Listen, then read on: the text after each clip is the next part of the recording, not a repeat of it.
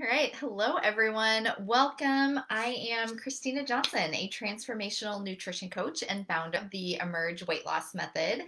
And I'm excited to be here with you today for part 4 of the series that I'm doing this December on how to enjoy holiday food without going overboard, without getting to January 1st feeling sluggish and guilty and heavy for all the food that you've been eating.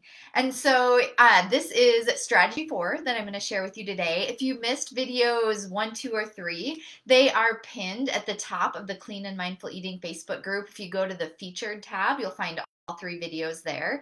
So feel free to go back and catch any ones that you missed, but you can definitely watch this one first, and you don't need to watch the other ones for this one to make sense. They're kind of all 5, it'll be 5 different individual strategies. So today's strategy I'm really excited to share with you, because I find when I'm working with women that this is one of the things that is most important in helping them figure out how to enjoy treats here and there without going overboard, without eating 2 or 3 or 4. They enjoy the treats more and they don't feel the guilt afterwards. So today's strategy that I'm going to share with you is going to be super helpful. And then make sure you come back next week on Wednesday. I will be going live with the final video in the series, Wednesday at noon Central Time. And that one is going to be really important because we're going to talk about what to do now that the holidays are ending and how to get back on track with eating healthy. So make sure you mark your calendars to come back live next Wednesday. All right, if you are here watching, will you say hello so I can see who's here with me? And if you are watching the replay, say hello, put hashtag replay in the comments so that I know that you are catching it later. I really do appreciate all the engagement, the questions, the comments, and just even saying hello in the comments, because it just helps me know whether or not this is helpful for you, and it makes it more enjoyable for me. So I appreciate any engagement. Hi, Anne. So glad that you're here with me live. All right, let's dive into today's strategy. So I've got my notes here so I don't forget anything. And like I said, this one is really, really helpful in allowing you to enjoy holiday foods without overdoing it and without feeling guilty. And so today's tip that I have for you is to practice mindful eating. Mindless eating is such a common obstacle for so many women, and it's one of the things that I think really stops people from being able to lose weight, or it stops them from keeping the weight off. And so I'm going to give you some ideas on practical ways to start implementing mindful eating and how it will benefit you. But before we do that, I just want to talk a little bit about what mindless eating actually is, because I think it's important to recognize when it's happening and how often it might be happening for you. So just for example, and let me know if you can relate to any of these, but mindless eating might be those times where you're, walking through the kitchen or walking by the candy bowl at work, or maybe there's like this tray of cookies sitting out on the counter. And as you're walking by, you just kind of grab it and pop it into your mouth without even really thinking first. It's not like you thought, I want a cookie, I'm hungry. But it's like that automatic impulse almost to just walk by and grab something. Or maybe you can relate to this one. It's the times when you're sitting on the couch and watching TV, reading a book, and you have a bag of popcorn or chips or a bowl of ice cream, and all of a sudden you get to the end of it and you realize that you don't even remember eating most of it because you were doing it so mindlessly. Or, it could be the times where maybe this has happened to you, where all of a sudden you realize you're just like standing in front of the refrigerator or in front of the snack cupboard, and you're like looking for something to eat, and it dawns on you like you don't even remember thinking, I'm hungry, I should go get something to eat. But it was just like this impulse to go look for something to eat. But mindless eating also happens just when we're distracted. So it would be the times where you're eating while driving, or eating while you're, at your desk working, or eating and playing a game or reading a book at the same time. So often we eat without paying attention to it. And so it's just easy to overdo it, to eat more than we need to, and to not even enjoy our food. So let me know. You can even just put a me in the comments if you have ever been guilty of mindless eating. I know that I definitely have before. And honestly, even to this day, it's something that I think that we all, even once we're aware of it, we need to continue to be mindful of the mindless and mindful eating, because it's something that's so easily to slip back into because we're busy, we're doing many things at once. Yes, and that is such a good point. Eating while preparing food. That is another really easy way to be mindless, to just kind of graze while you're cooking. Just, pop a bite in here or there. So that's what mindless eating is, and it really is such a big obstacle to losing weight and to keeping it off, because we end up just eating more than we need to, and we're not even enjoying it. So what I want to talk about, well, and actually too, I just want to mention a couple things. So it does lead to the overeating. When we're eating mindlessly, we just eat more than we even realize sometimes. So it's easy to get in a lot of extra food. But then also, I think what happens is that when we're eating mindlessly, we're just not enjoying the food. We're not even noticing it or tasting it. Like that example of sitting on the couch and like eating a whole bag of popcorn. You didn't even get full enjoyment from it because you weren't paying attention. And so not only do we eat more, but I think that it, for most of us, will cause us to enjoy our food less. And then we want more because we're not satisfied. So then we go back for seconds and thirds. But I think one of the biggest problems with mindless eating is also that while we are eating mindlessly, we might enjoy the food a little bit in the moment, but then afterwards, what happens? We have the feelings of guilt. We beat ourselves up. Like, why did I just do that? I was going to try and eat healthy today. So then it's all those negative thoughts that come flooding into our mind, making us feel bad and feel guilty. And when we feel bad and guilty, typically, then that's when we either just throw in the towel and feel like we've blown our diet, or it just leads to more overeating, more mindless eating, because we're in this negative cycle. And so really there is not much positive about mindless eating and lots of reasons to become a more mindful eater. So with that being said, let us now move into what it looks like to be a mindful eater. And so I will say, first and foremost, that it is a process. Eating mindlessly, eating while distracted, eating by impulse and habit, it is like this well-ingrained habit that is most likely within you, probably from years, if not decades. And so becoming a mindful eater is not something that you just decide to do overnight and then all of a sudden you are this perfectly mindful eater all the time. So I just want to put that out there, that this is, I often say we want to practice mindful eating. It is a practice. It is something that we need to work on. It's a muscle that the more you do it, the easier and more natural it becomes. But just go into this knowing that most likely you're going to make some mistakes. You're going to forget to do it from time to time, and it will take time. But the more that you do it, the easier and more natural it'll become. So I want to kind of give you this big overview of what it looks like to be a mindful eater. And so I think there's 5 key traits that mindful eaters, like if you see these traits in a person, you'll know that they're probably a mindful eater. And let's see here. Yeah, finishing your plate when you're in an interesting conversation. Yeah. Yep, that's another good point. Sometimes the distraction can be people. And so it's like, of course we want to enjoy, food with other people and enjoy conversations, and meal times can be this social thing, especially for families. And that's great. But also we do need to, maybe that's a time to just put the fork down while we're in the middle of the interesting conversation and focus on that. And give ourselves a break from the food. But because yes, you're so right. We can easily stop earlier if we're being more mindful of it. So thanks for sharing that, Anne. Okay, traits of a mindful eater. Number 1, I think this is one of the biggest ones, and it is that a mindful eater makes a conscious decision to eat or drink something. And this is huge because how often do we eat just automatically or impulsively? Maybe you can relate to that. Like, do you ever feel like you're just an impulsive eater? Somebody offers you something, so you put it in your mouth, or it's sitting there, so you eat it. It's just, food is good. It brings us joy and happiness and pleasure. And so it's easy when you see it there just to eat automatically, impulsively, without thinking. And so a mindful eater is someone who makes a very conscious choice. It is a choice and a decision to eat or drink something. And so, it's something they put a little bit of thought into. Maybe they check in with themselves first and ask themselves, am I hungry? Do I need to eat something? Is this particular food going to be worth it to me? And so there's this conscious decision to eat. And this trait of mindful eating pairs really well with the first strategy I shared in this series.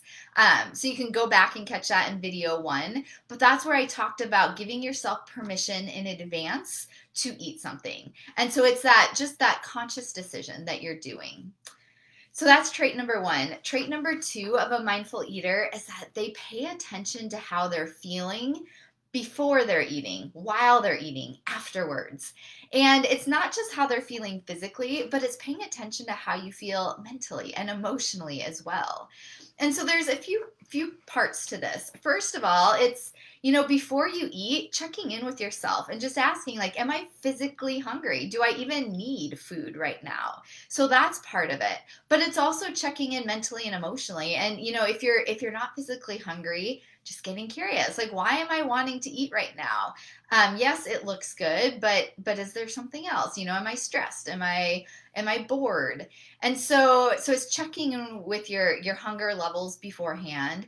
But then also while you're eating, it's paying attention, kind of like what you said, Anne, being present enough with eating so that you can tell when you're comfortably full, so that you stop eating before you get to, past the point of fullness. And then also mindful eating is noticing how you feel afterwards. Do you feel comfortably full? Do you stay full for a few hours? Did that meal leave you full and satisfied? Did it make you tired afterwards?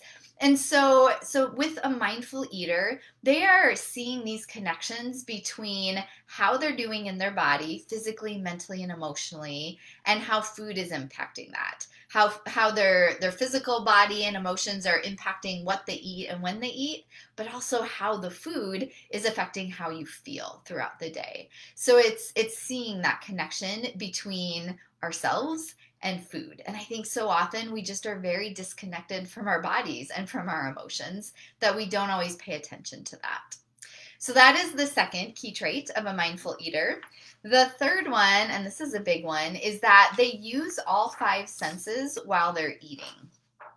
And so this would look like, before you eat, you're noticing the food with your eyes. I mean, how many of you have ever gotten to the end of a meal and realized that you really didn't even look at your food? You just put it in your mouth.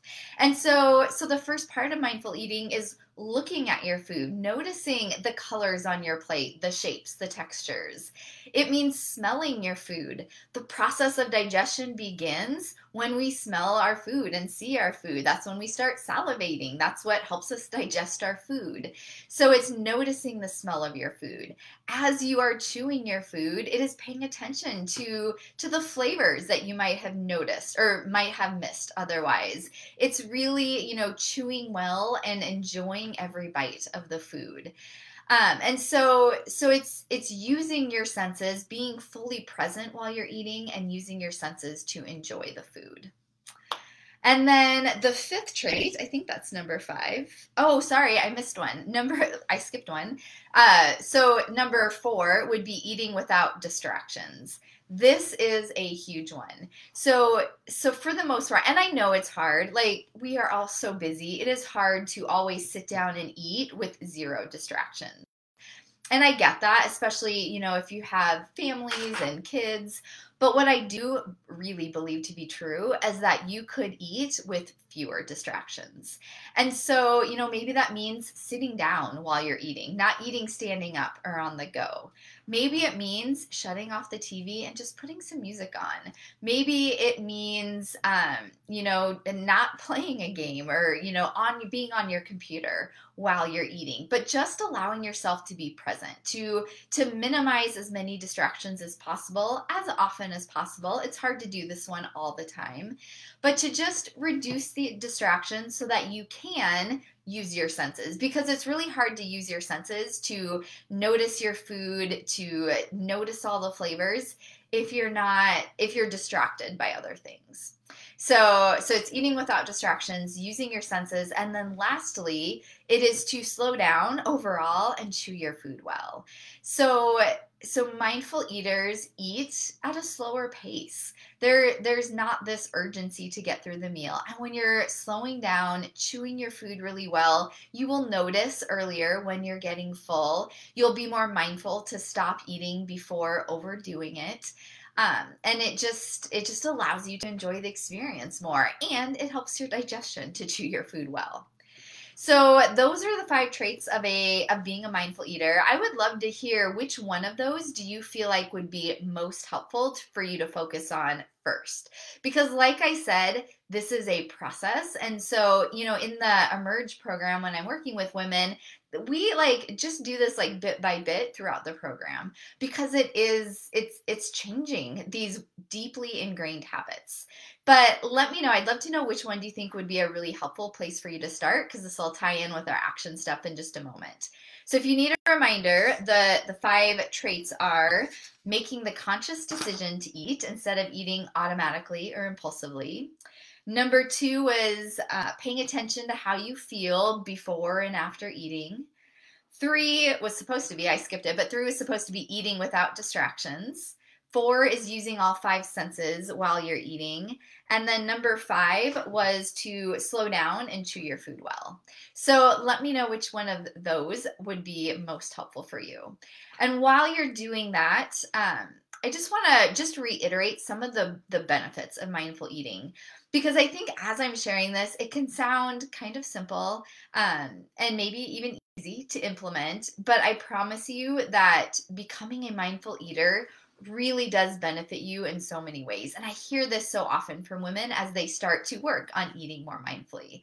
I think one of the biggest benefits that you'll find is that you start to enjoy your food more. You will get to the end of the meal and you'll feel more satisfied because you tasted your food. You were present while eating it. So you actually get more satisfaction out of your food. And this is while you're trying to eat healthy and while you're trying to lose weight. It will help you enjoy what you are eating more. And also it significantly cuts back overeating, the extra snacking, going back for seconds and thirds. Because you're enjoying your food, because you're present, you will find that you naturally eat less. So this is a great weight management strategy because you're cutting back how much you eat, but you're not feeling so deprived. You're actually enjoying your food more.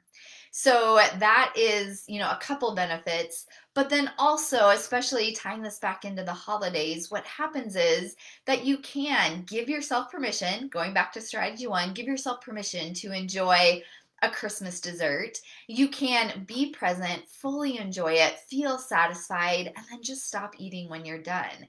And what happens is that you'll find that there's a lot less guilt that comes from enjoying those desserts when you've eaten them mindfully and giving yourself permission to enjoy them.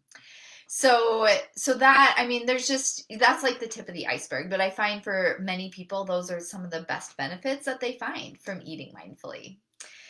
So I'd love to know, I'd be curious to hear which of the benefits do you think would be most helpful for you? Would you enjoy the most? I would love to hear that. And Anne, most important is number 1, the conscious decision to eat.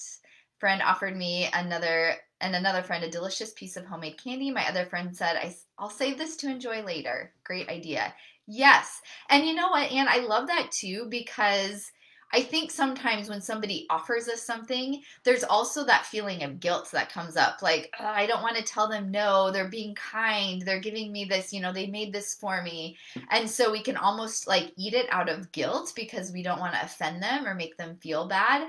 And so I love what your friend said. I'll save this to enjoy later. So she's being grateful for it. She's accepting it. And honestly, who knows? Maybe she will enjoy it later. Maybe she decides not to enjoy it later. But then she's also giving herself time to decide if it's worth it, if she wants to make that mindful choice. So that is, I appreciate you sharing that. That's a great little strategy there. Okay, so here's your action item, your challenge from this video here. So what I would first encourage you to do is to choose one of those 5 traits that I went over and really spend the next week focusing on that. Just thinking on it, reflecting on it, seeing how you can implement that trait over the next week. So like, and maybe if it's number 1, making that conscious decision to eat, maybe it's just being mindful every time you eat and just trying to make more conscious decisions, and also noticing when you might have eaten a little impulsively or without thinking. So take one of those traits, and I'm really encouraging you to focus on one, because otherwise it's overwhelming and you're less likely to get anything done. So choose one of them to really think about and reflect on over the next week. And then the second challenge that I would give you is to give yourself permission sometime over the next week, probably like around Christmas, to make an exception, to enjoy a holiday treat or dessert, whatever it is, whatever you most look forward to, and challenge yourself to truly eat it mindfully. Savor every bite. Take your time. Put your fork down between bites. Chew it well. Just fully enjoy and savor that experience of whatever it is that you're eating, and do it with joy, and see if you can have less guilt afterwards because of that. So that's my 2-part challenge for you. Let me know if you are in, if you are going to do either or both of these challenges. You can just let me know I'm in, and I'll know what you're talking about. And yeah, and that's the 4th strategy. So make sure you do come back for week 5 next Wednesday at noon Central Time, because I will be talking a little bit about getting back on track after the holidays are over, which is an important part of this. And if you know that you want extra support and extra accountability, and if you want to know how to fully implement becoming a mindful eater and a clean eater, then I'd love to talk to you more about that as well, and see if I can help you within the Emerge Weight Loss Program. So I will put a link in the comments if you'd like to book a complimentary consultation so we can talk more about your goals and see if the Emerge program is a good fit for you. And other than that, thank you so much for watching today. I am happy that you were here, and I look forward to talking to you next Wednesday. And so glad that you are in. I'll be excited to hear how it goes for you. All right, have a wonderful week. Have a wonderful Christmas, and we will talk again next week. Bye.